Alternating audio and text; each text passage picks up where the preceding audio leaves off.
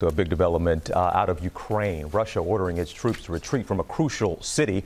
Our foreign correspondent James Longman is on the ground in Ukraine. And John, this appears, James, to be a major setback for Vladimir Putin.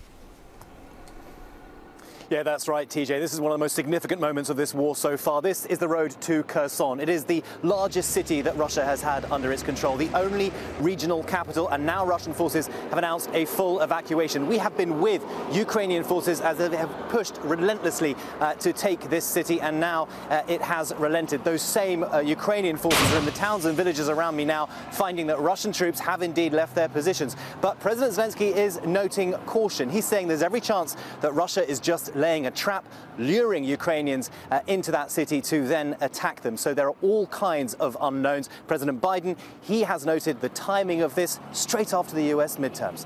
Robin? All right, James, thank you.